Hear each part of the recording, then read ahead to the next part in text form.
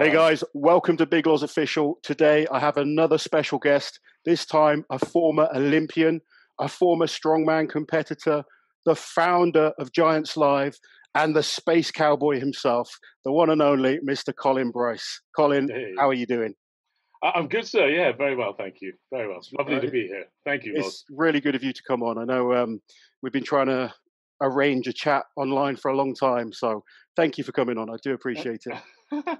Well, I mean, obviously it's Hawaii here where I am at the moment, living the life of a strongman promoter. You know, You're living the best life at the moment. I'm kind of jealous of that shirt. It is very impressive. dude, I loved your beard.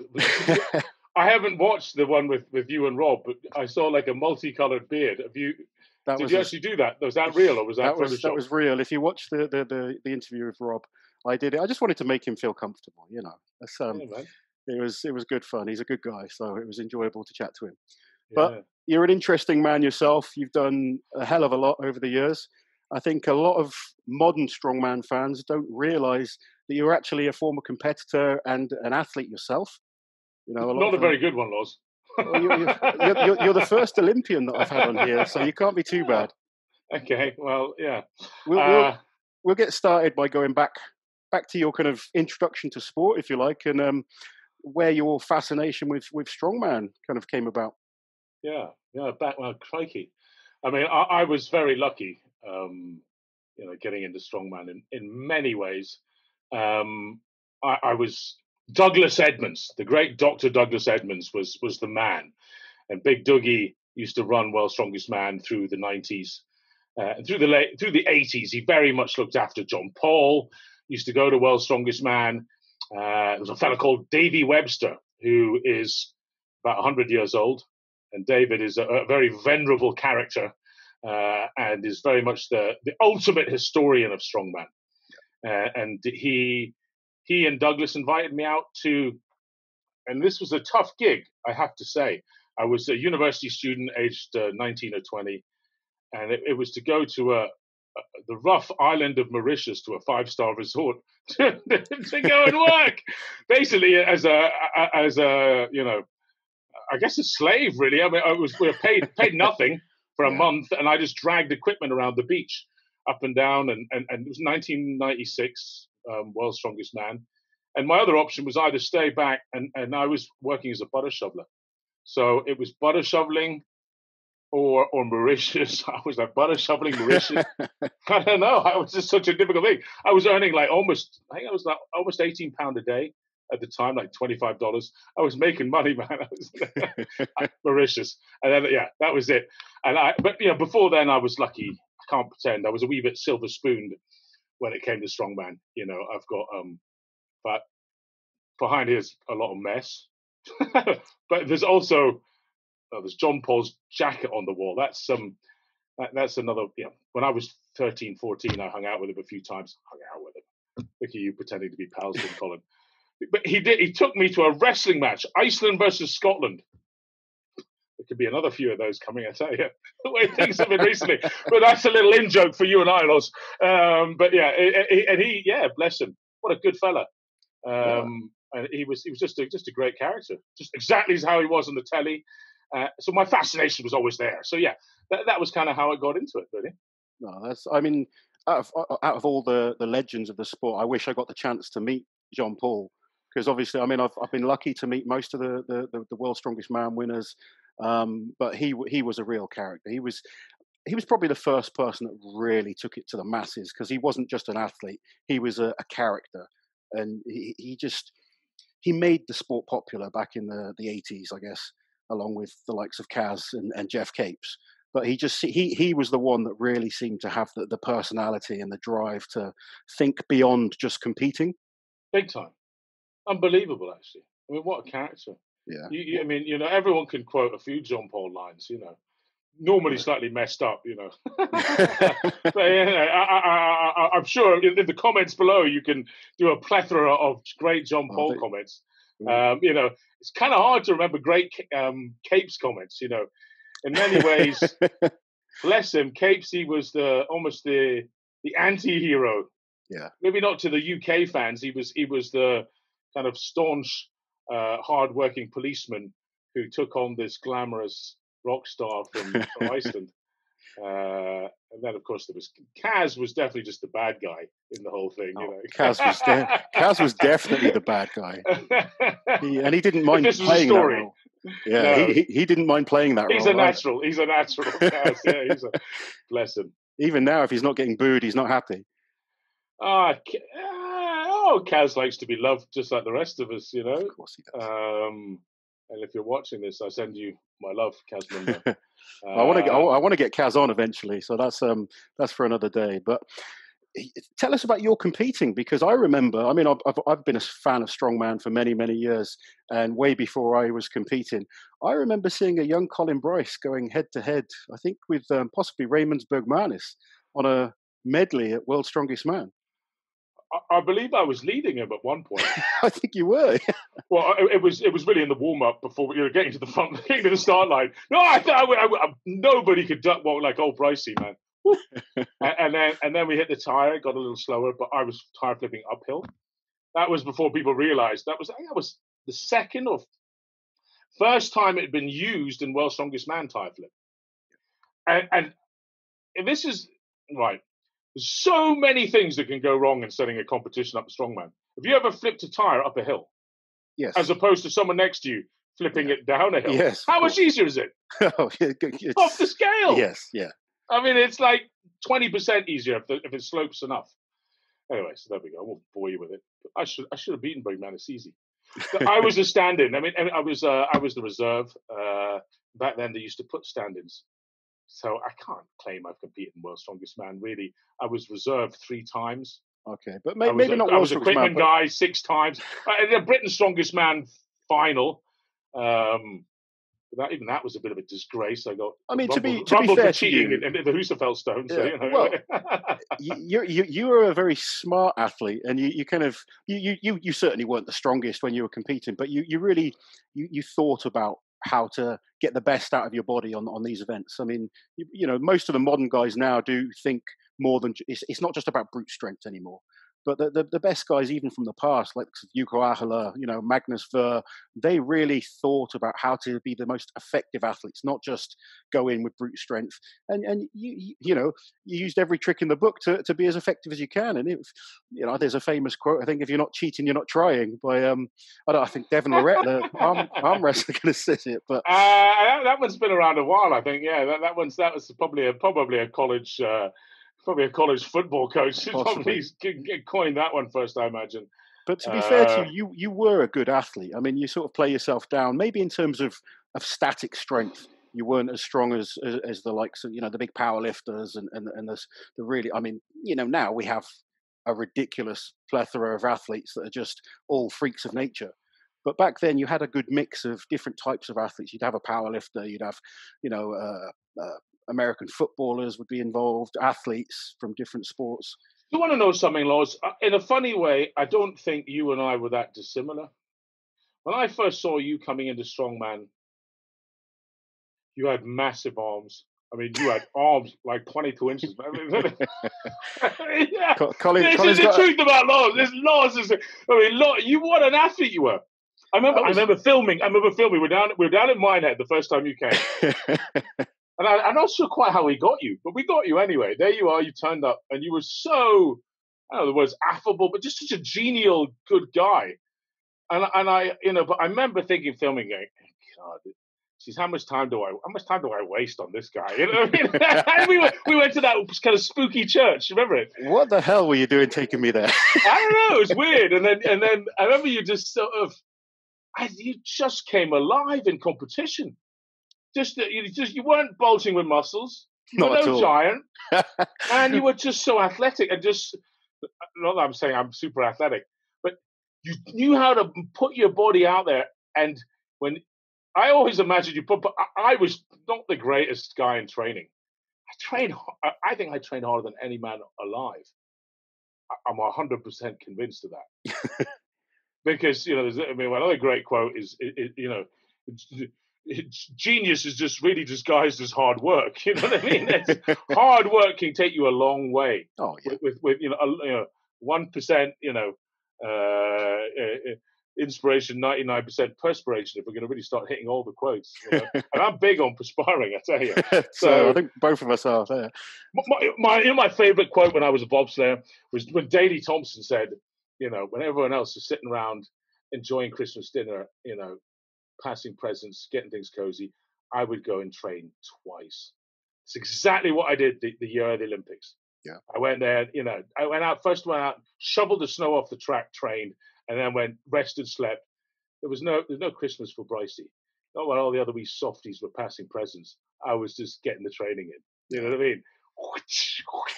And I love that. And I always imagined, you always kind of had this exterior of niceness and decentness, but I always imagined you trained a hell of a hard loss.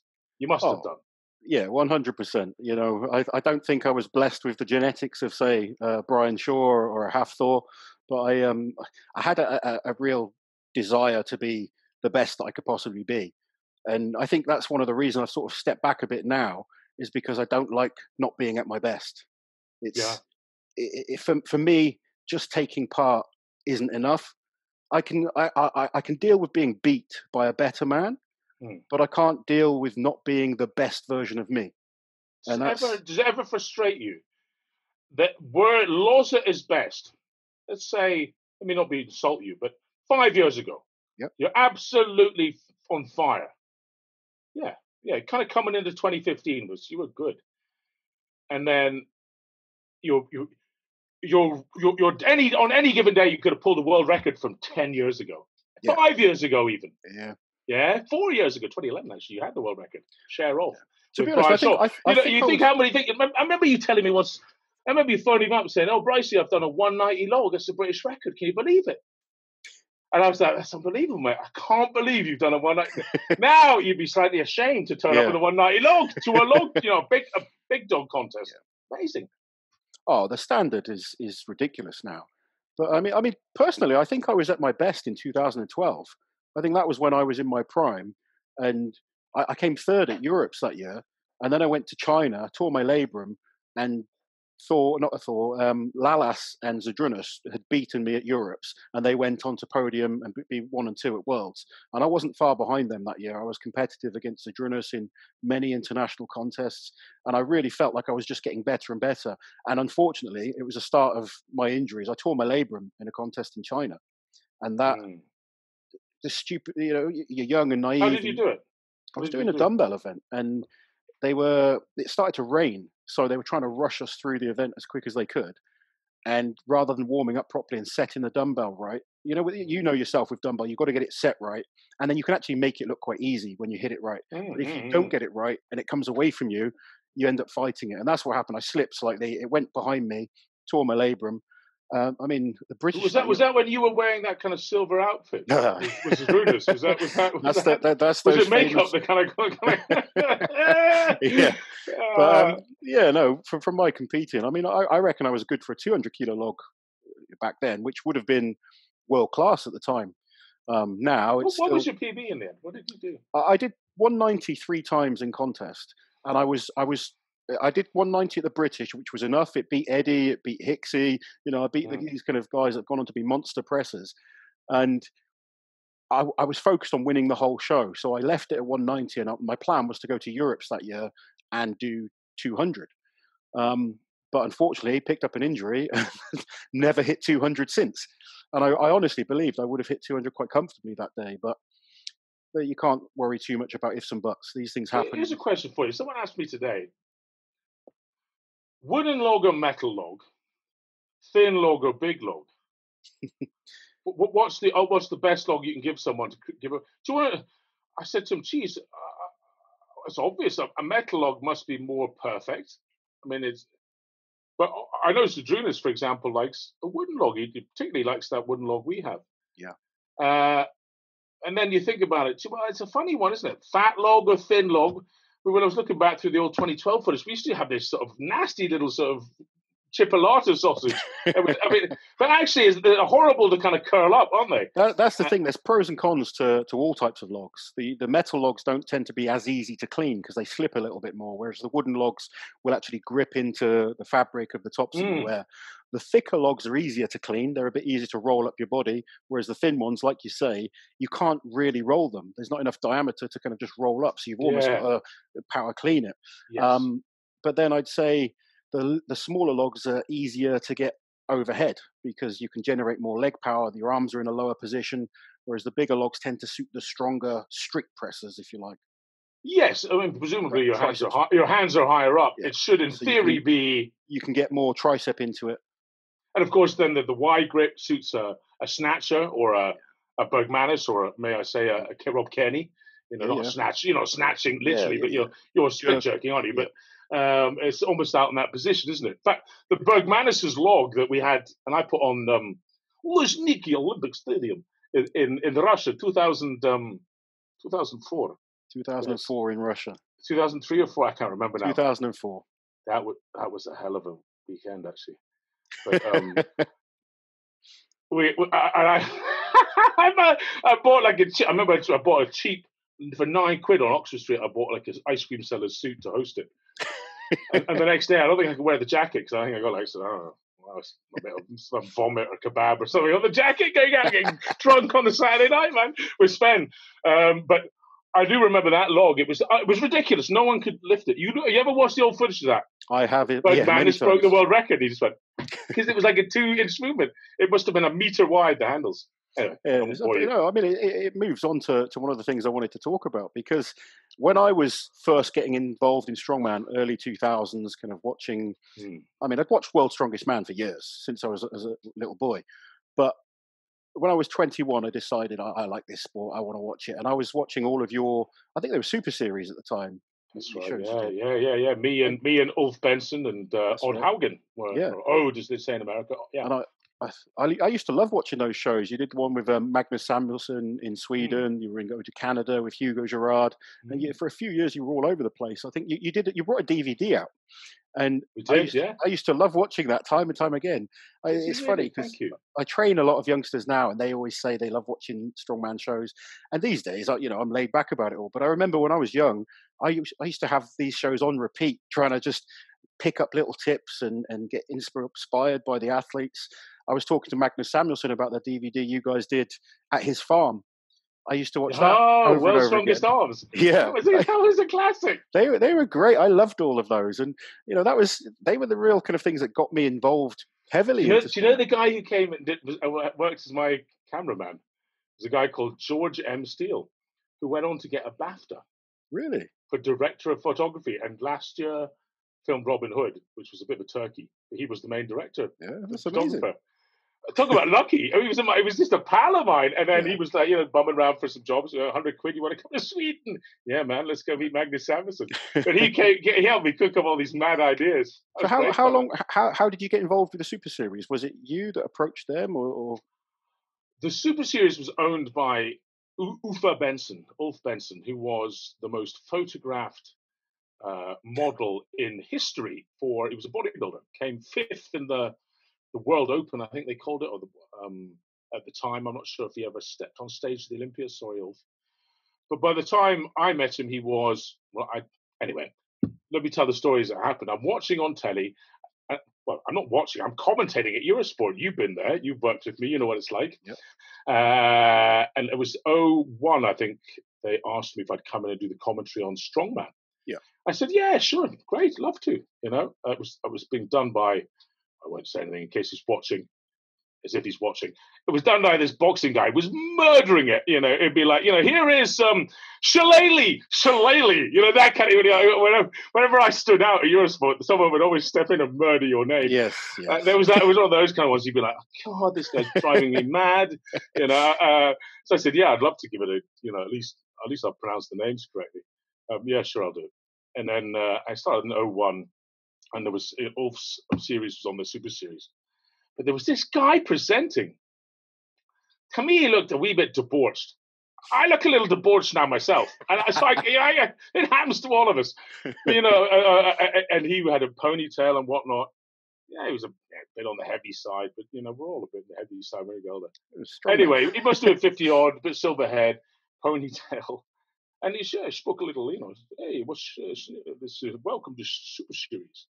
Anyway, I got the guy's number, the guy who owned it, Ulf, and I phoned him up and said, listen, Ulf, hi, it's Colin Bryce here. I'm the commentator from Eurosport. You might recognize my voice, kind of thing. He went, I heard this voice. Yeah, hello.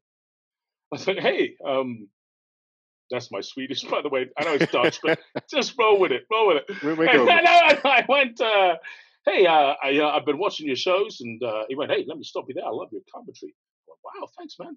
Thank you. Well, I just wanted to say, listen, I think I could do a lot better job than that guy's hosting your shows.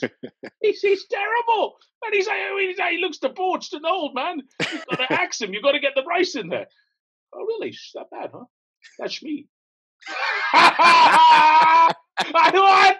Oh, look, just whole foot mouth.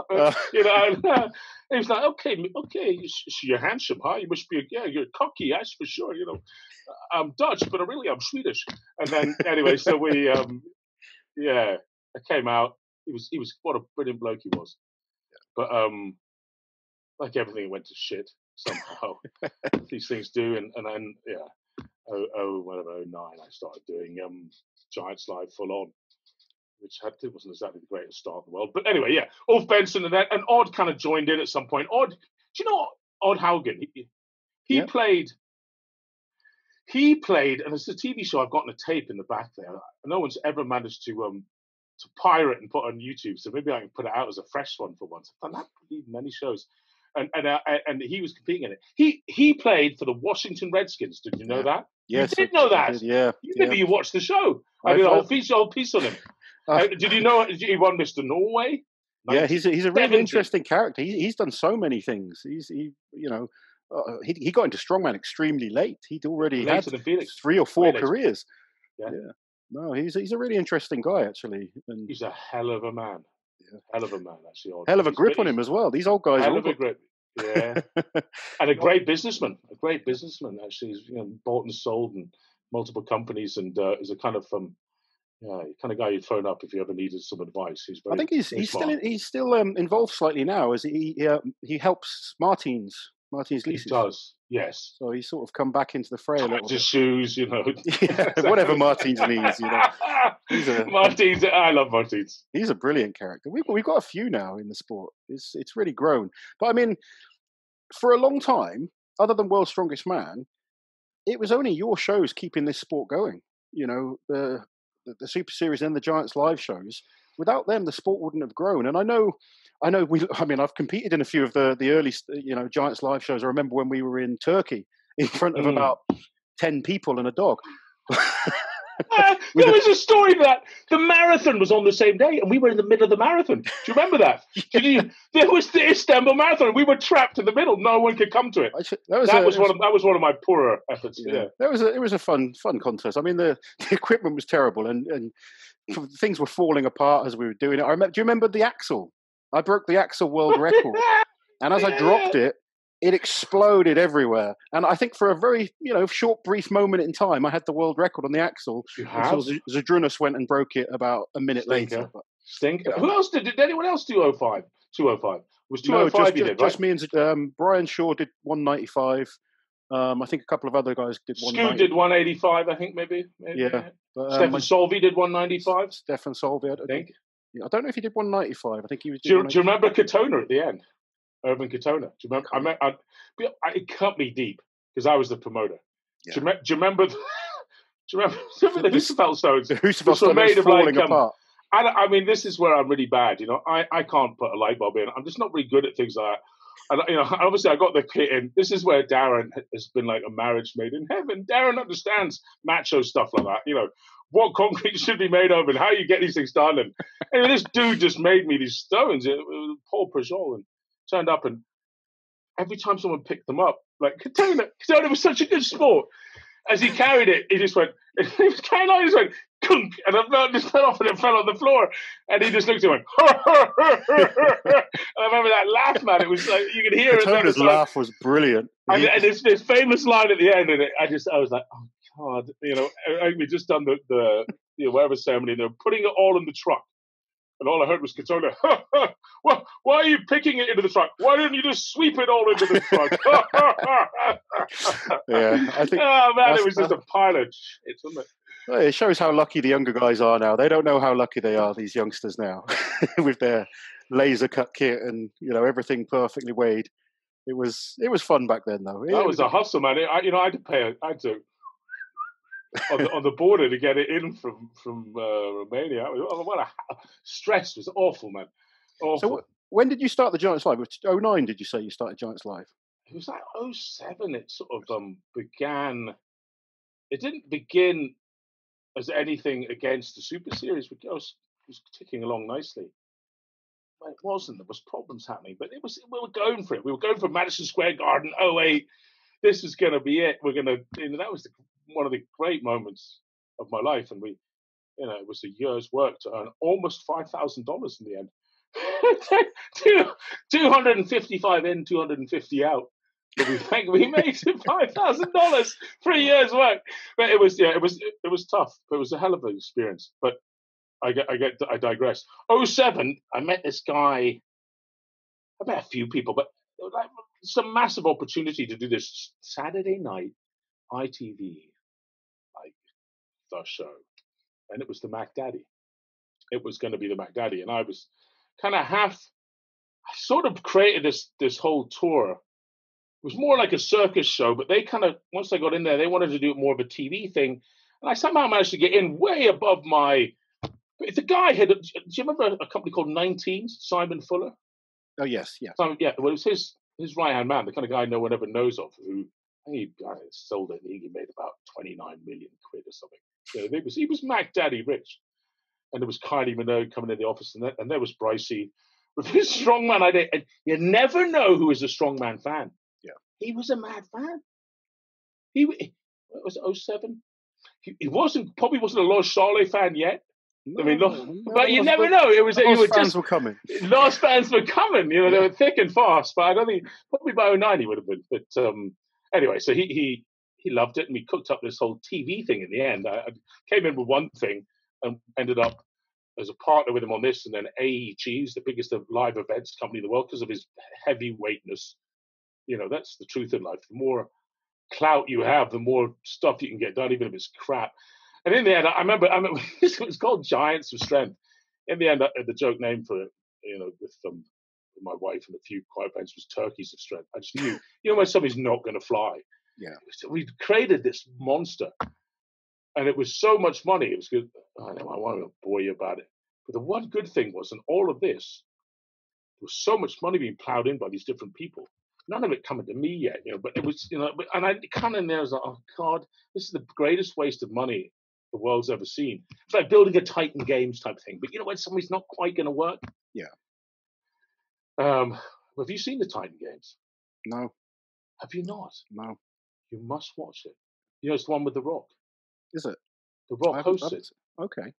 Watch it. I'll Watch it and call me up, because I've got a few things to say to you. It doesn't quite work about it, but it's bluffed, and I've got a couple. When something is doesn't quite quack like a duck. Anyway, we'll leave that one for another time. Call me up when you watch it. Look at the games. You know okay.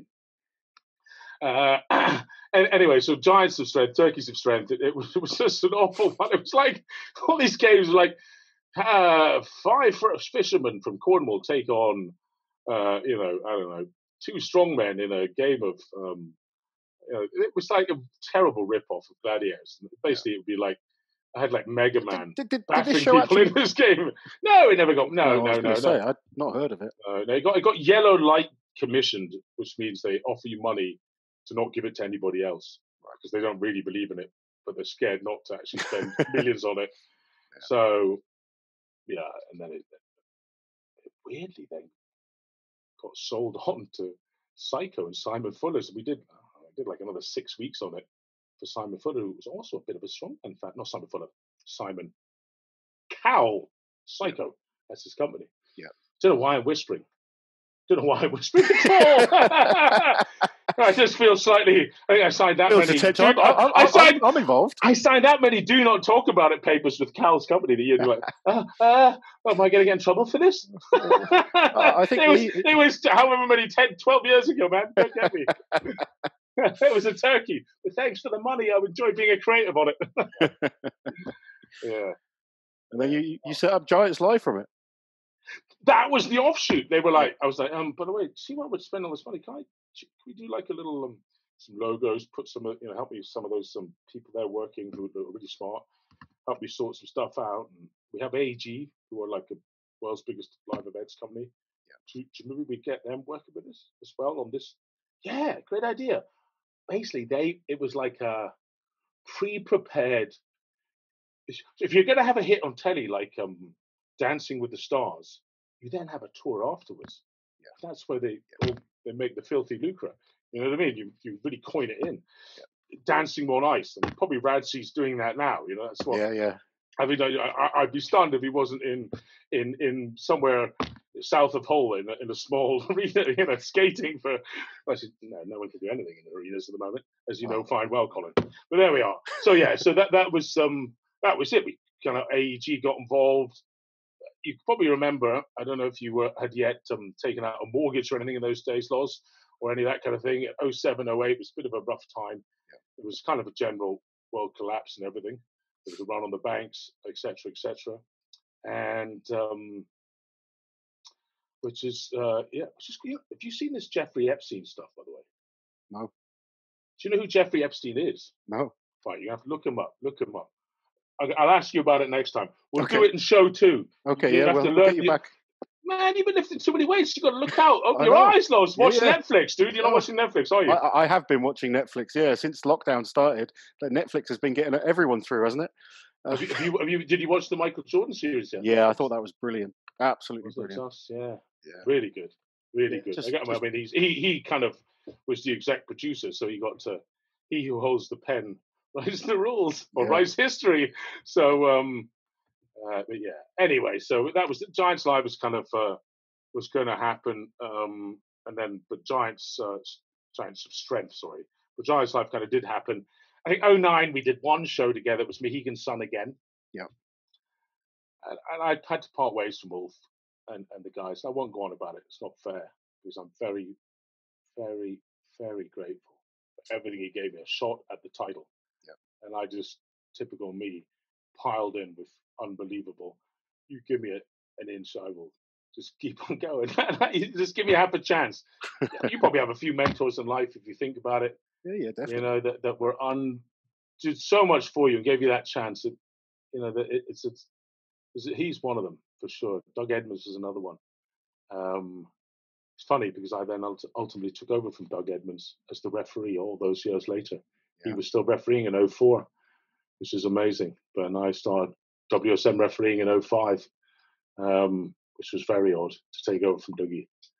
But it was. Do you want to know the story about that? Well, IFSA happened, right? I do, yeah. Were you good enough to get an IFSA contract at that point? I wasn't even competing then, mate. That was before I came around. Well, were you table tennising? Yeah, I was table tennising. Lawrence, by the way, you were a county level tennis player? Table tennis player? Yeah, county level table tennis player. England karate? Yeah, national champion at Kung Fu. Kung Fu, sorry. Yeah, sorry. I've done a few things. But no, 2005, I started strongman training. I hadn't even stepped in a gym until 2005. Wow. I was always a strongman fan, so I know all about the split after 04. And, actually watching the World's Strongest Man 2004 was probably the final straw that kind of got me into strongman. That was, watching that show, I was like, I'm starting. Did you understand it, though? Did you understand it? They did this weird format. To this day, I was MC on it, and I still don't understand how it worked. It was a very strange, I mean, the final was great, but it was the heats that were a little bit odd with the way they did the points. And yeah, I mean, how did you get to the final? It was odd. You know as well as me, they do some weird stuff at World's Strongest Man, and we can talk about that. But that was probably the strangest one. But saying that, I really enjoyed watching that year. I think it had things like wrestling on the beach. I mean, who doesn't want to watch Pudzianowski against Vasil Vereshchuk? I remember Bjornsson. Just this guttural growl coming out of him, man. I was there on MC. Oh, ladies and gentlemen, here we are. You know, it was I was just absolutely loving it. And I remember Marius as they faced each other. Marius was covered in baby oil, and I remember Dougie going, "Hey, Marius," with his Scottish accent for those. Dougie was indeed Scottish. Hey, Marius, towel him down. Get one of your ladies over to towel you down, Marius. So he had to towel down. He had too much baby oil on. But then he kind of turned up and he squared up to Bjornsson. We weren't quite sure, because Bjornsson was terrifying. Bjornsson has 7 bullet wounds in his body. Yeah, he's a scary, intimidating man. He's got this huge scar where this machine gun came out the back. The rest was a bit smaller, but he got sprayed in supposedly it was, just by accident. I was in a nightclub by mistake. I got 7 bullets in me, man. Sure, Basil, yeah. You just don't look at me with those shark eyes while you're murdering me at night in my bed. He was scary, man. Him and probably Bill Kazmaier had the most intense stare down you could imagine. Like if you're going to stare down against someone, those 2 men are not the 2 people you want to be doing it with. Is something that skull of his is unique, isn't it? Yeah. And they need to sort of when he dies, he needs to donate it to science. Just the Kaz kind of deep set eyes, Yeah. And, anyway, I remember Marius turning around and going, and just yanking and pulling out a tuft of Bjornsson's chest hair, just like a lump like that, and Bjornsson just. You knew this was going to be great. Anyway, that's about all I can remember from that year. Except, do you know how that happened? No. They were going. You'll like this. You will like this. They were gonna do. They had the world amateur sumo champion. It wasn't Ben Brunning. It was this big dude from Hawaii. He was a good 35 stone. He was big. Yeah. He was big, but he just was like a big baby. He looked like a fat bastard, basically. I remember walking down to the beach, and I was one of the 04, and I was past it. But I was sort of still in shape. I was kind of like 100-something kilo bobslayer. Yeah. But I wasn't a reserve then. I was the MC. Don't pretend, Colin. You weren't about to take him on. It was, what was his name? Let's just call him Big Tam. I'm so sorry I've forgotten your name, and you're going to kill me. Glaswegian guy. And he was short, maybe 5'9", 5'10", but like a bull, a big bull neck, was our reserve tester. And Dougie went, "Hey, Tam, get in there. Get a go against the big man." And he went to the big man. "Listen, big man, we know what you're world champion and all that. Take it easy on him. Take it easy on him." And this is the Glaswegian guy saying, and just nutted into it. And, the huge fat world champion just flew out the ring. Boom, like that. It was a hell of a moment. And Dougie just went, "Listen, big man, I don't think you're up to the job." And that's when then everyone met head on. That was it. He was shit canned like that quickly. And I was like, it was great. Is this why you've always loved the head-to-head kind of events, haven't you? The man against man events in Strongman. Oh, man on man. I do love a bit of that. But, well, did you ever wrestle in any of my... Yeah, Britain's Strongest Man. Britain's Strongest Man. Was it 2008 you made us wrestle? Jimmy Marku, bandaged with his head bandaged. He was angry that day. You kept making him get in that ring. And he was within points of becoming the British champion. And I think he was in a lot of pain. And he was bandaged knees, bandaged elbows, bandage on his head. Unbelievable. Remember there's a couple of photos there, just unbelievable. They're great blood photos. Dripping out, and he's like proper gladiator stuff. Sadly, there was a couple of I think it was 1 or 2 hamstrings went that day. Sand was too soft. That was the problem. Yeah. I remember I went against Felix first. Felix and myself went head to head. Did he get aggressive, Felix? No, Felix, bless him. He's such a gentleman and he's such a nice man. He really is just a genuinely nice guy. I don't think. I mean, I'm sure he can get aggressive, and we all can when we're pushed. But he just he likes it when it's just the events. He likes him against the metal. But I could just see in his eyes that he wasn't going to win this. But then I went against Terry Hollands, who just squished me. He just who, kind of who flattened me. who has a nasty side to him. Well, he has a nasty Terry's side. got a nasty side for sure. He was also not. He's a nice guy now. You know, he's not. He wasn't the slim, attractive kind of godlike man that he is now. He was a big boy. He was a big boy, and I just remember him kind of crushing down on my chest. I was like, it was best of 3. It was. So he would have done it because it would be in his interest. Was that the first toss out of interest? That would have been I'm going to finish you. When you stand up, you're going to be squealing for breath, boy. And I'm going to have it. He was third place in the English under-19 judo championship. Yeah, he was a good judo player. And another great athlete. Daz was like a pit bull, but I think he had torn his hamstring doing that in the heat. That's right. Could he compete in the final? I don't know. I think he pulled out. And I think Ollie Thompson was competing that year as well. So it was a pretty good lineup, really. But Ollie Thompson didn't take part. For a guy who went to the UFC, do you remember what he did? No, I can't remember. I mean, I don't. I know he was there, but I don't even remember watching him wrestle. It got so brutal and it was so hard work, and I really, my fantasy had started to turn into a nightmare for everybody. But once you kind of launched into an 8-man round robin thing, it was just too much. It was madness, and best of 3. I don't know what I was thinking, but I was convinced that you're going to be the hardest man in Britain if you're going to win this as well. You're going to be tough. Yeah. And Ollie Thompson went on to the UFC, man. He was tough. Yeah. But I remember he had like one fight left. It was against Jimmy or something, and he was Britain's strongest man at the time, was he? I think 2 years before. 2 years before he was Britain's champ. Terry won it in 2007. Terry won it, but he wasn't going to make the podium anymore, and he knew it. And I remember saying, right, last fight, can we have Jimmy Marku? Jimmy's like, whatever. Ollie Thompson, where's Ollie, everybody? Dad shouts, he's in Pizza Hut. he just off. That's it. He went, nah, he's not interested anymore. He's had enough of your nonsense, Bryce. I think we'd all had enough of your nonsense with that event. Every single competitor was in pain because you've got these huge men clash, and we'd already done a lot of events. And then, if you've never wrestled before, you don't understand how much energy it takes out of you, particularly when you have no technique. Horrific. You got these 22 stone plus men going head to head like, 2 sumo wrestlers, but not having a clue what we were doing. I made the ring too big as well. Yeah. It was hard to get someone out. It was. It was like 10 meters or something. Anyway, I apologise to you. They were fun shows, those comps at Butlins. They were always good. They were always a good warm-up for the World's Strongest Man. How did you did your bicep on the fingers, wasn't it? No, I did my bicep originally on the tire flip in 2007 at Britain's.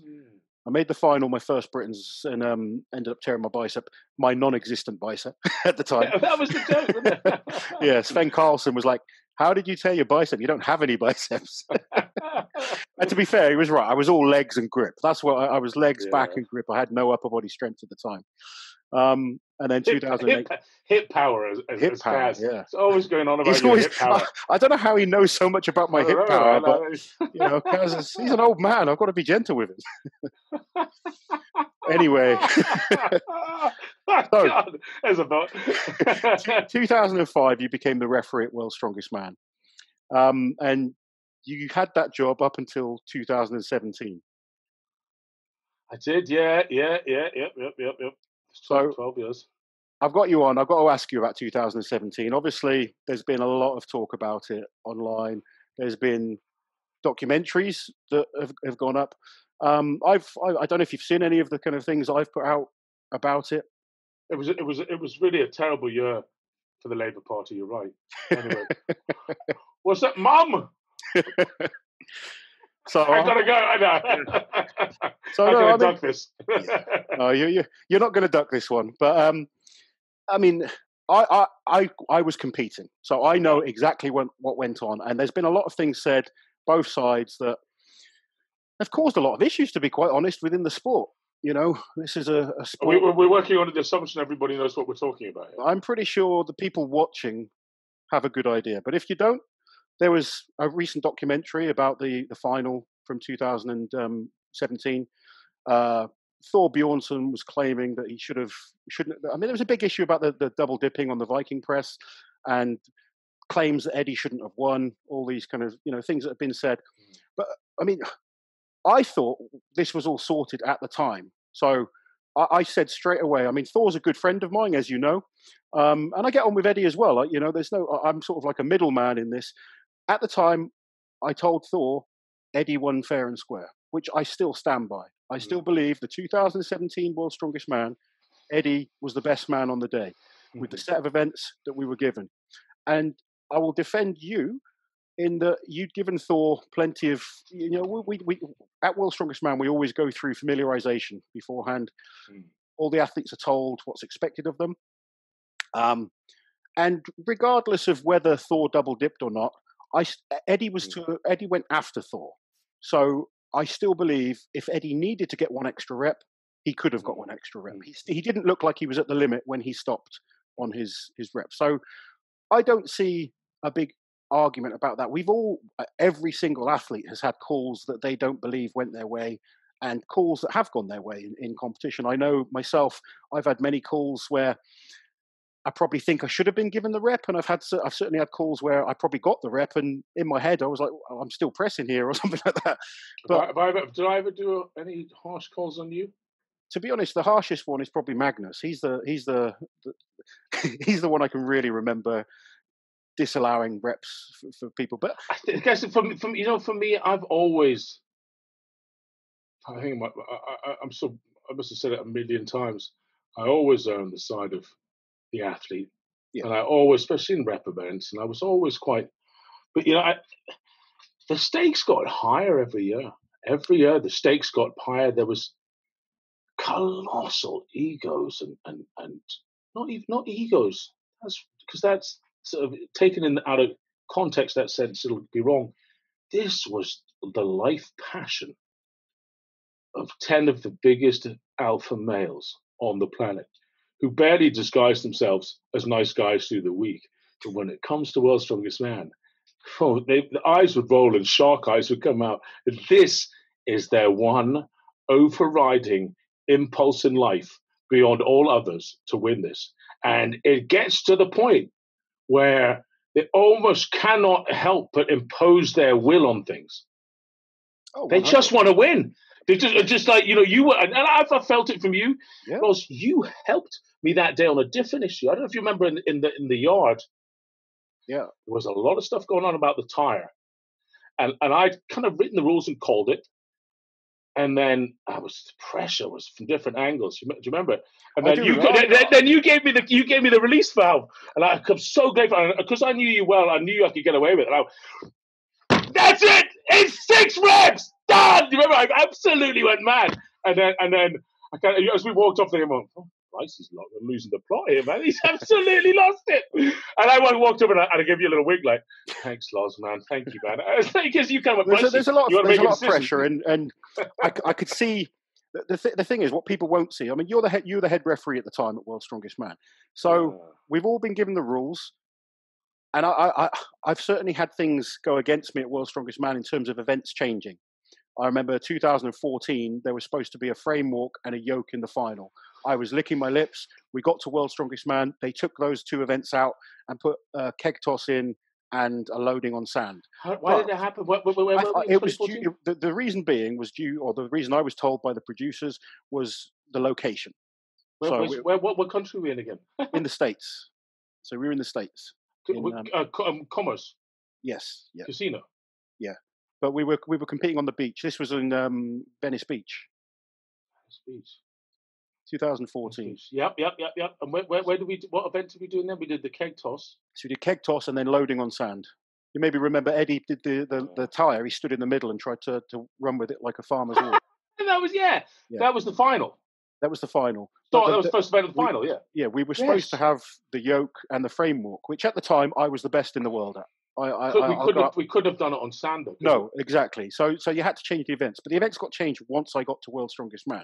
But the point of the story is we are told that events may be changed.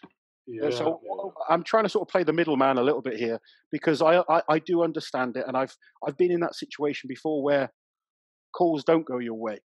So we were supposed to do a drag into the tire flip in 2017. The drag that was part. They did it in the heats, But but yeah. the surface was ridiculously hard. And I mean, people will think you're making excuses, but like I'm not too bad at dragging stuff. I couldn't budge this thing that I had. It's literally the pavement wasn't flat. We had like these like little blocks everywhere, and Disaster. I swear, it just About porous brick. It was impossible. I just couldn't move it at all. I just couldn't move it. The only person I think that could finish it was with the giants like Thor and Brian. Supposedly the tester did it. And I wasn't there for the test. I flew in late and I missed it. Yeah, the tester did it. I was like, where's the tester again, man? Why would tester never tested this? Brian Shaw can't do it. Would be caught into like a stone or something and it wouldn't go. So you as the head referee, you decided to change it from a drag and tire flip into just a tire flip. No, incorrect. No? Incorrect. No. Yes and no. Yes, it was. Well, 100%. It was meant to be a tire flip and drag.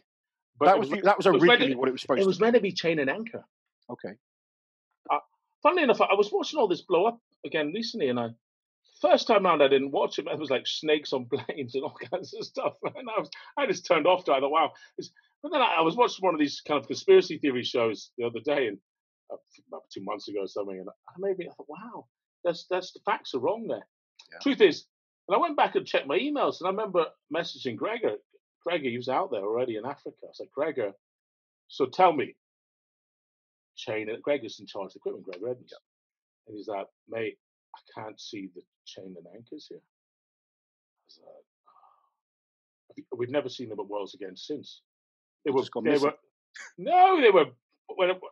I won't bore you with it, but they changed sites, they changed continents, and lots of stuff got dumped for the containers. They never existed anymore. So the only option I had, because these things all rest on me at the last minute as I fly into Botswana and arrive with 3 days to go. Athletes are there the next day.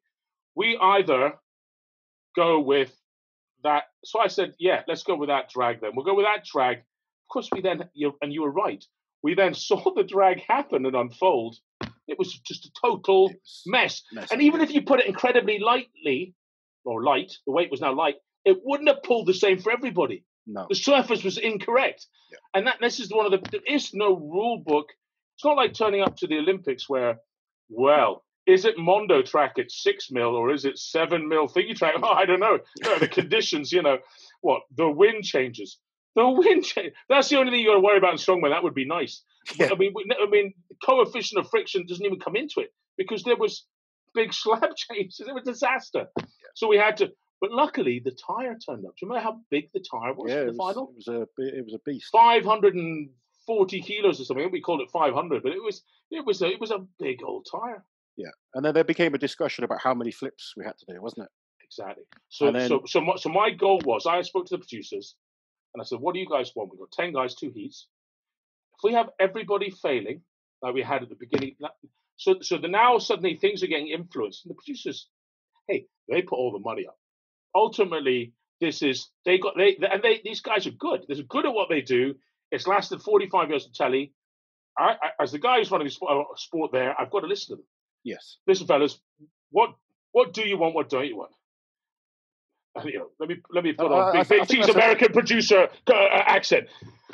Don't give us that shit from the heats. No one finishes. It's terrible. And they were right. Everyone thought it sucked. Brian, Thor, everyone. So I went, right, okay. The only way we can do this is the tires are also unbelievably big. We're going to have to just do tire flip. Yeah. And they were just like, great. Just don't give us that pile of crap again kind of thing. I was like, it wasn't really my fault, but okay, I'll do my best to see what we can do. And I said, what would be the best time for a winner and the best time to lose a winner? Obviously, we don't want men finishing it, but it's really nice if someone can win it in around 30 seconds. That would be great. Then you've got enough time to see everyone. This is how it works. Lane 1, lane 2, lane 3. And there we go off in lane 1. We've got time to talk about you and in lane 2. Hey, I'm just my commentator microphone. You know how it works. Or maybe modern day we're more like this. Yeah. And Brian Shaw, 27.9. Yeah. Top 3 men were under 30 seconds. I think 3 men failed all. 3 men? Did you do all 10 or 6 flips? I finished all of it, yeah. Of course you did. What was your time? Honestly, I can't remember. I was mid-table somewhere. I think I was 48 about 50, seconds, 50 something around seconds. that. Around 60 seconds was the time, and you ran out. But no one's flipping at 60 seconds. Let's be honest, you're dead. 2 minutes of television, some interviews before, some interviews after. Bingo. Hour of TV at Christmas. That works nicely into your slot. It worked very well. I believe the best man won. Did the best man win? Brian Shaw, that event? I can't remember who won it. Brian Shaw. Was it Brian? Yeah, I mean, Brian's Absolutely. Brian's a great tire flipper. I believe it was Brian. It was either Carroll, then Hapthor. I think it was Hapthor. Brian, Hapthor, Carroll, Eddie fourth. Yeah. And they were pretty much the four best guys. All within 2 seconds of each other, yeah. And I mean, my issue with Worlds, more so than I mean, as an athlete, I'm always once I'm told the events, that's the events.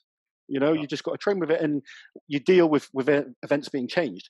But my issue with World's Strongest Man to decide because Worlds should be the biggest contest. It should be about the absolute best. And this year's World, for instance, the final was 5 events. I don't believe you can class the best in the world from 5 events. Can I ask you something? Yeah. And this is. I know what you're saying, and I don't disagree. But sadly, a lot of things. A lot of things you just have to implement. So you're kind of like the bad guy. I'm the guy who's always going to be the lose-lose situation. Well, if you want to make TV and you want to get it done, and we want to do this, and the budgets are that, and we haven't got all the time anymore, things are just getting harder to make. It's just the way. It's just the way life is, you know. And the thing is, you have to kind of go by what the producers want.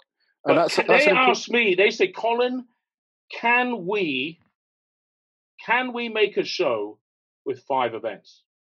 I say, and I think to myself, I speak to Kaz, I speak to Magnus, I speak to Gregor, I speak to Darren. Never ever make such major decisions. And the thought is, and all of those guys can now point the finger at me and say, well, I never really had anything to do with that. And they will do, of course, and that's fine. Powerlifting, how many events? 3 events. How many in weightlifting? 2.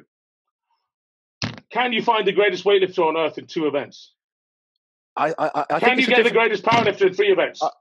Yes, therefore, okay. So I'm going to ask you this. Yes and no, sir. So you take the 5th if you want, but I want you to answer, right? Yep. I want you to tell me. I see if you know. I have a secret categories, right? So I'll give you one of them. Yep. As you probably noticed, squat and deadlift. Yeah.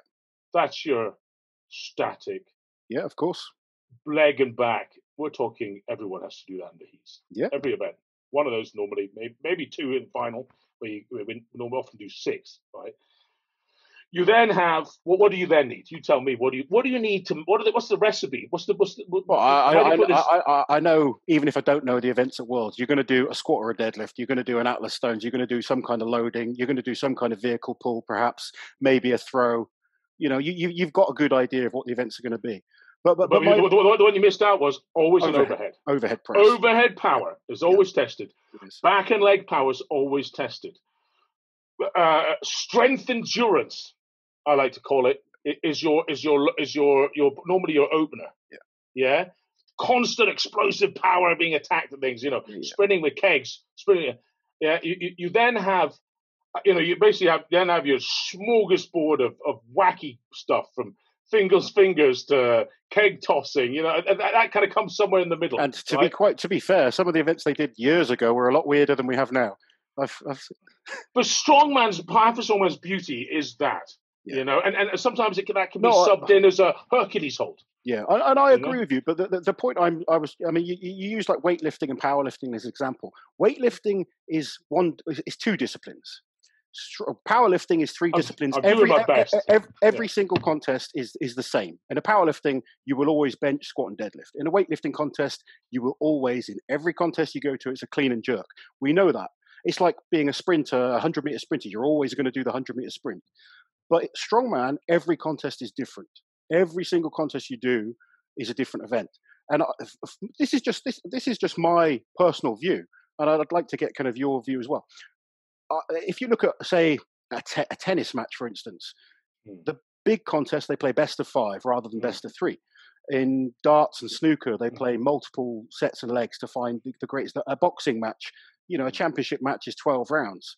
UFC championship match is 5 rounds as opposed to 3 rounds. You're trying to see who is the absolute best in every single area. So just as a fan's point of view and from a competitor's point of view, the best guy is still going to win. The best guy is always going to come out on top, but you have nowhere to hide when you've got, say, 8 to 10 events. Whereas with 5 events, let's say, take myself at my prime, I was a top 10 guy, a top 10 strongman in the world. In my prime, though, I could pick 5 events and beat anyone in the world on my day. If I wanted to, I could, whereas you could pick 5 different events and I wouldn't get anywhere near it.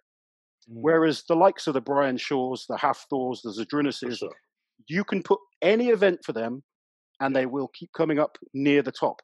And then if you go 10 events or 8 events as opposed to 5, the most deserving man wins. There is no room for mistake or to hide or to have a weakness.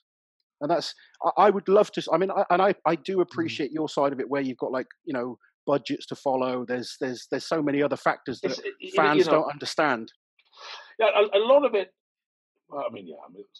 everything in life comes down to money, really. We're all professionals in this, and, even if, no matter what anybody says about the money involved in prize money and stuff in Strongman, unless you're a complete goon, the title is what really gives. Now, that's not to say the prize money isn't insignificant. It's best part of $200,000, I think they give at Worlds now. I can't remember exactly, but certainly we dish out enough at each and every show we do. It's a lot. It's very significant. It's so significant compared to what it was 10 years ago. It's off the scale. The money is improving slowly.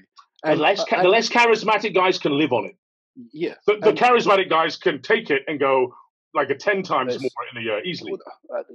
You can't live off prize money, not in Strongman yet. But the top guys can now make a living from Strongman by doing other. You're going to go into Peter Skotsky probably does. He lives on prize money. He gets a few sponsors. Yeah. I can't even Mateusz. I didn't say that. He said that. But he earns a lot. He's doing well. As an athlete, I never started to earn prize money. When you're a little kid, for instance, and you're fascinated with these big strong guys, the goal is always, I want to be world's strongest man. That's the goal. As a kid, as I said this in another, if you like Olympic sports, the goal is always, I want to win Olympic gold. It's never, I want to win money. Do you know how much I got for 5 years of dedicating my life to make the British Olympic team? Salt Lake City, there we are. One more. I got $500 for the entire period. For the entire period, they paid my food and board, and that was it. But did you enjoy the experience? There's not many. There's lots of people. There's lots of ways you can make money. My focus is more providing for my family and making money. But winning title. When I won Europe's, the prize money was just a bonus. Winning that title was more to me than the prize money. Bless you. Do you know what you said? Do you remember you came to America and you won? It wasn't that long ago. 2 years ago. The Giants Live, yeah. Giants Live in America. You didn't even know the prize money wasn't. No. Let's be honest. It wasn't an arena show, so it wasn't exactly. Huge riches, but I remember saying, "Hey, Lars, I'm going to put some money." And you hadn't asked me the money, which I thought was quite sweet of you. Anyway, I think you were a bit like, "Oh, really? I didn't think there was going to be any money at all." Jesus, Bryce, you're spoiling me. You are spoiling us, no? But sadly, you can't just pluck out your bottom when there's no crowd to sell tickets to. That's how we make our money. And thank you, anyone who's ever bought a ticket to our show.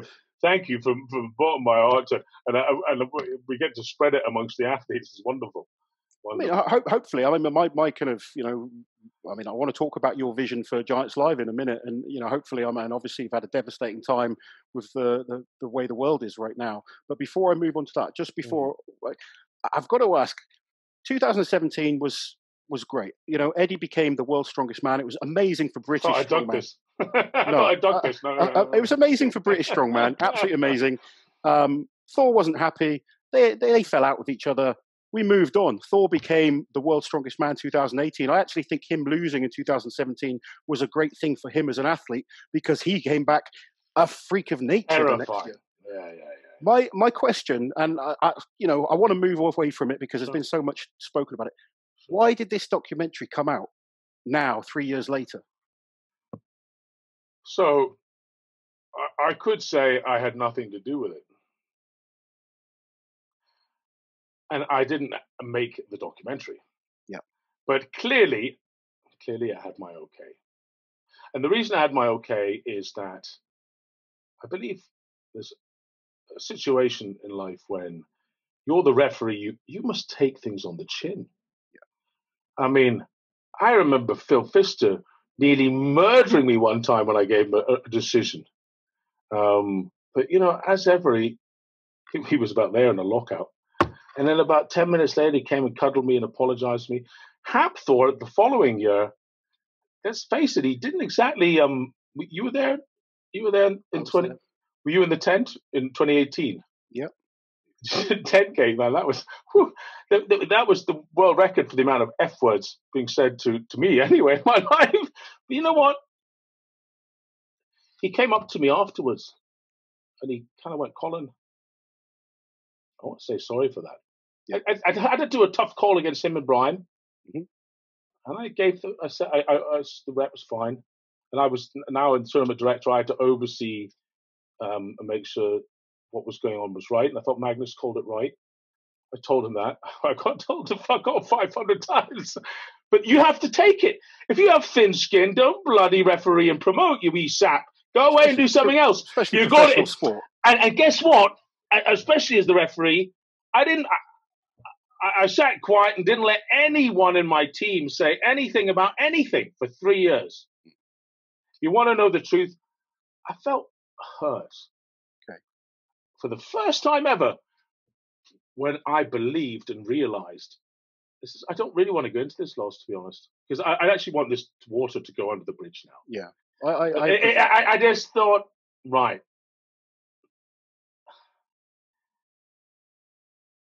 I'll now okay this because I saw something coming out on Instagram that basically I felt was I soon realized it, that these two boys, obviously they bloody hate each other. I think it's a shame. But they were willing to drag me into it again. I'm the referee. Yeah. It was a tough call. It was a tough call. Haptor's got every right to be pissed off at me. That's why I'm the referee. But I would have, just like he did in 2018, he came back out the tent. He went, "Hey man, I was out of order there." Which most of us do. I looked at him, and you've done it before. Everyone's done it with me loads of times. I don't mind. I'm like, give me a hug. It's cool. It's cool. But you know, we actually shook hands. And I actually said, Hapthor, thank you, man. I know you're going to win World's Strongest Man now. And he looked at me and went, thank you. Thank you. Because he internalized any anger he had. Yeah. And he took it to the next event. He boom, like a raging bull. Yeah. He was unstoppable in 2018. There was just too much energy lost and all that. It was you know, I know Seb was on here, and listen, the way that video turned out, I thought it felt harsh, and I'm not one who wants to court controversy with the athletes. I need guys on my side, but I thought it was also very fair. It was how it happened. That is for sure. I opened up my archive. You were not asked whether you wanted to be a part of that. You had recorded something a couple of years later. I allowed them into the entire thing. But quite frankly, at some point, and I have to say this really, at some point, people have to have a respect for the contest and the referees and the promoters, or don't come. Now, I understand he said I'm never coming again anyway, and I'd like to put it out there, I think Hapthor is a wonderful entertainer. He's probably the strongest man ever. And I, for one, would love to see him again. Am I going to phone him up? We ever going to be, you know, kissing with tongues anytime soon? Probably not. I doubt we ever will be again. I sincerely hope life is long, and I sincerely hope we can chat about this in the future one day. But just please don't piss on me for hyping a boxing match. For God's sake, Hapthor, I don't like it. Yeah, I do feel for you as the you know, you like you say, you can't win as the referee. You can't win. It's very hard. You're in an awkward position because you're almost not allowed to have relationships with people. You know, you're criticised for being friends with Eddie, which I think is wrong. You can be friends with anyone you like, you know. And I've competed in this sport for many years now. I know what goes on in the backstage, and I will defend you and say I think without you in the sport, Strongman would have died. And I don't think a lot of the youngsters do appreciate that. Now, could we do things differently? Yes, we can all do things differently. I've made plenty of mistakes in the past. You've made mistakes. The promoters make mistakes, and we try and come back and we learn, and we do it better next time. And I mean, one thing you guys with Giants Alive, I think, have done a fantastic job promoting the sport. And Thor and ourselves and yourself in 2016, it was what a story. Amazing story. Swindon, even Mike Tyson was tweeting about it, and Thor. Boy, he took that one on the chin well and came back like a champion, roaring the next year. I don't know how this happened, how this blew out of proportion, but I just had to eventually say my piece, and I therefore I could have got involved in the video. I didn't want to. Everything was true. All those videos were made, and I always have cameras watching things because for this very reason. I'm not some sort of insane control freak who's now going to. It is something that worries me that athletes might somehow feel a little bit of trust could go out there. Is Bryce going to start making videos on all of us now? No, absolutely not. No. Just don't push me to the brink and call me a lying, cheating bastard. And then I'm okay about it. Let me ask you one more question, because yes. One more question on it, then we'll move on. How did it, like, obviously you had all the memes back in 2017 that some of the Strongman meme pages were making and stuff like that. It can't have been nice, you know. I as an athlete, we all have nasty comments from people from time to time, but you got it quite badly back then. And I thought Jim will fix it. And for those who are watching in America, maybe you can explain who he was. I mean, he was probably Britain's most horrendous paedophile and most hated man. But he did a TV show called Jim Will Fix It, and that was. I can laugh now. I actually can laugh now. But I think it was quite cathartic. All that. Brycey will fix it, or Colin will fix it, and I was there in like gold chains like that. I remember at the time just having a total sense of humor failure over it all, which is not like me because we have a good life. This is all great stuff. We're blessed. You know, I still have 2 arms, 2 legs. Thor's got the biggest arms and legs on the planet, and he went on and won the next year. I must admit, I thought it was all gone and buried. We'd shook hands, we'd chatted, we'd broken bread together, and he's come back. He competed at Giants Live a number of times. You know, that was. I genuinely thought it was all done. And then obviously there's the issue between Eddie and Thor and the deadlift and the boxing, and I don't want to go into that today because that's another story. But I just wanted. It's a hell of a fight, though. I can't wait to see that fight. It's going to be fun. It is going to be fun. But we'll go out and we'll watch it. But damn right I will. Yeah. You know, I just wanted you to get a chance to sort of get your side of it across as well, because Hap Thor. I think Hap Thor came. I think he was done the amateur Arnold's, and he came to the first professional contest. I think was I think. You know, I'm not trying to claim Hap Thor was mine or something. He came to Poland. You know, I remember this. Look at this guy. You know, you've been sent from heaven. Yeah. Thank you, Thor. Your name's Thor. I love you. This is it. Yes. Yeah. And then the beast turned up as well. You know, and you know even with everybody just up their game. You upped your game. Terry upped their game. You have to. It's been a golden. This will be remembered as I believe, since the 1890s. This is the greatest period in strongman, and I just hope we don't go down like it did it ended up in the First World War. But I mean, you go look back. Open up the British Library, the British Museum archive, and look at the front pages. Yeah. You will see. You'll see Charles Sandow, or was it not Eugene Sandow? Eugene. Charles was his dad. Anyway, he says, bluffing. He's a Prussian, but there we go. Anyway, Charles, as he was known, Eugene up there. Yeah, that's He was front and center. He had chains of gyms before anybody. He had his own chocolate man. He was Anyway, so there you go. And things are back to that. We're not there yet. We're not had we done the Royal Albert Hall in London, that would have been amazing. Wouldn't that just have been? Let's move on. Let's move on to that. Now. I don't want to keep. Oh, hey, listen. I want to say to Hapthor. Hapthor, you know, I love you, big guy, and you know, and I say this from the bottom of my heart. One day we'll be friends again. One day we'll have a hug. I now you're thinking genuinely you're hope- cursing it, but anyway, I hope so. I do genuinely hope that you guys can sort things out, because from a fan's point of view, you know, forget being a competitor. From a fan's point of view, not having someone like him in a contest will be it'll be a sad day. Hey, listen, Seb, that it was a bit harsh. I think your words were even timed to it. Sorry about that. When I was watching the video, like looking back and then seeing you with Seb. Seb, listen, man, Seb's a dude, man. I like Seb. Everybody, Seb. How can you not like Seb? He's nice. He's a nice man. You know, but you know, but. We all get behind our men. We all get behind our thing. Everyone's got a persona. Listen, Seb, someone had to be the bad guy in the video. I can see Seb. Listen, I genuinely, because crikey, my daughter played with Seb's daughter. I mean, we are a family. Yeah. We have it's a small community. A very small family. You know, we all know each other. Then hopefully we can. I mean, let's hope soon. I mean, I want to ask you while I've got you, what's happening with the Giants Live? Because obviously you guys built it up into such a big event. I mean, strongman wise, it's been huge.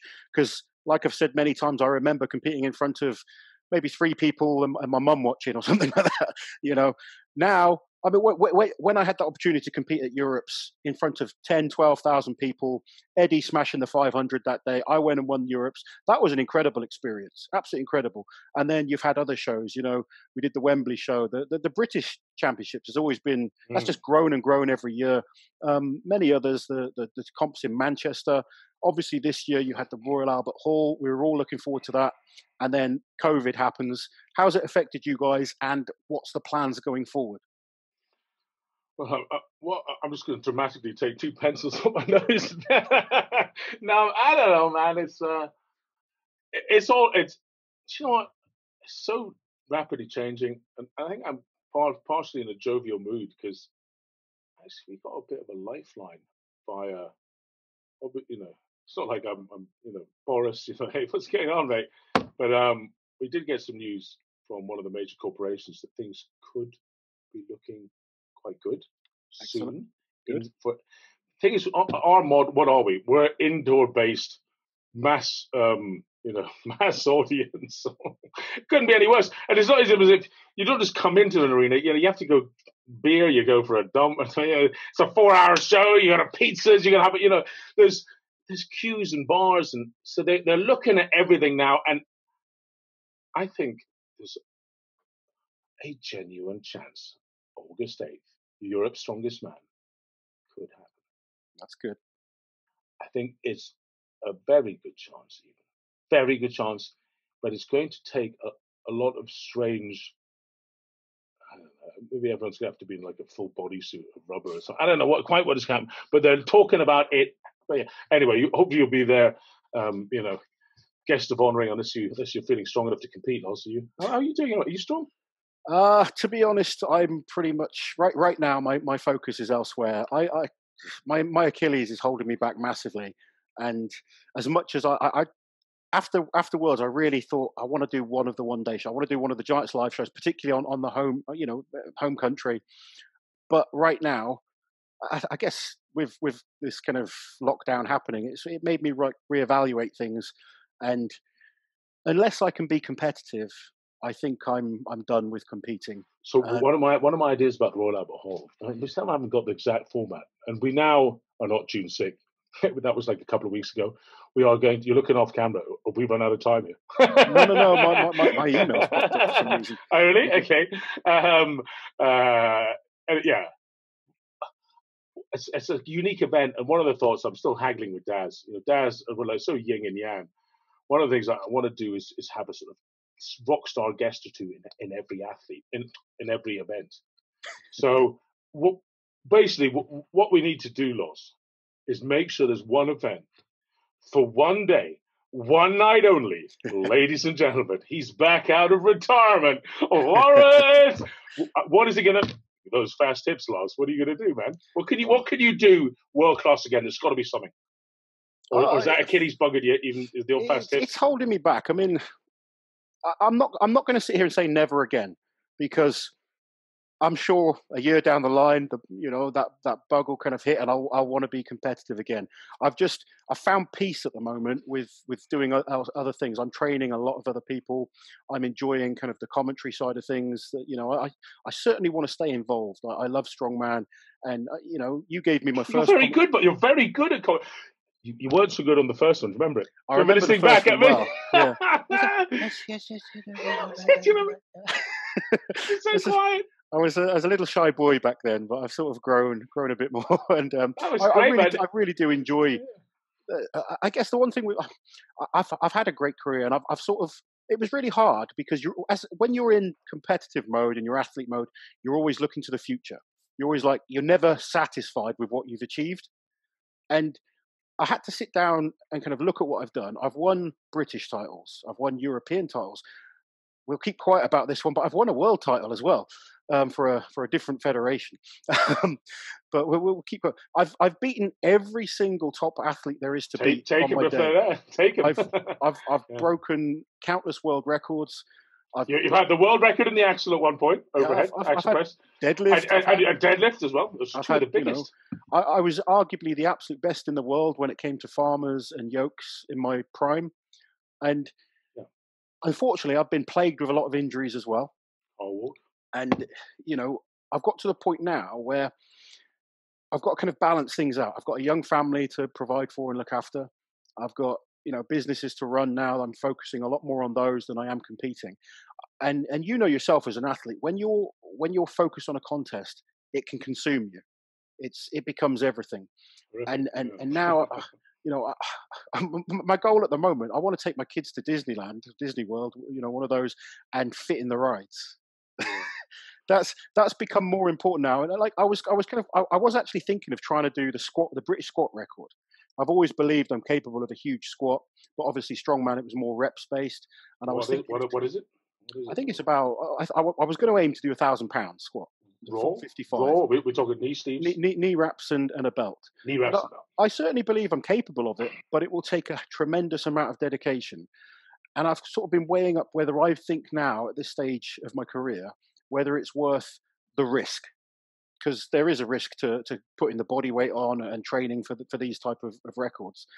And I look at things, I could probably push myself maybe to get within contention of winning another British title, but it's not going to change anything in the grand scheme of things. The only thing I've not achieved, I always wanted to try and get a podium at Worlds, and I came fourth. I got close. I've hit all my other targets. Terry, did you? Terry did me. Yeah, we've had some good battles. But you guys were so close for a few years. It was great. We've had brilliant battles. I mean, I had Terry on the other day. It was a great kind of. I watched it. It's good. I've achieved a lot, and I'm at peace with that now, and I'm really enjoying like a new chapter of my life. And I think I'm 37, so I'm not ancient. Then let me tell you something. You've lost your hunger. I have. Never. You will, unless you are antisocial, desperate, shark eye, willing to cut your granny in half to win. As you can see from the passion in Thor, it probably seems unbelievably odd to a lot of people. There's probably a few athletes who watched that and thought, "Yeah, I get it. Yeah. I get it. And do you know what? I couldn't have been any more odd myself. Strongman I never really, but to get to the Olympics, I had guys like John Regis in my team, Marcus Adam. Marcus Adam was in the 200-meter final of the Olympics. Yeah. Regis was also, might I add. I mean, these guys were badass. And this lump of shite managed to beat them in sprint-offs in the end. And well, not Marcus, but anyway. Regis' jacket, I've still got it. I took it off him before the Olympics. Anyway, it has only done through extreme hard work and just will not give up. You like the Cyberdyne systems, the Terminator 2. You will not give up. And that's. And it sounds like you've already come ready to give up, but you've become rounded, Loz. That's a wonderful thing. Life has to be like that, and aging is not so bad. No, and like I said, I mean, at first it was hard. I was like, I didn't understand it. I was just like, this isn't. I can honestly say, for about 2 years, I haven't had the same hunger when I competed. It was just like, I'd lost that real spark. Because me in my prime, and you'll remember what I was like in my prime. I was a nice person, but when it was game time, I was an animal. Yeah. I was beating myself with a stick and doing whatever it took to get my head into that zone. Whereas I can't do it now. I can't go. I need to put together clips of you pre-deadlift, whipping yourself. But I'm genuinely enjoying helping a lot of the youngsters, and I mean I train people from complete beginners to international level athletes. That's going really, really well. Obviously the YouTube stuff, I'm really enjoying doing that. The commentary, working with the Wuss guys has been great. I'd love to do some stuff with the Giants Live team if you guys will have me. And, you know, I've had an idea for some time. What do you think is? Maybe get some comments down below.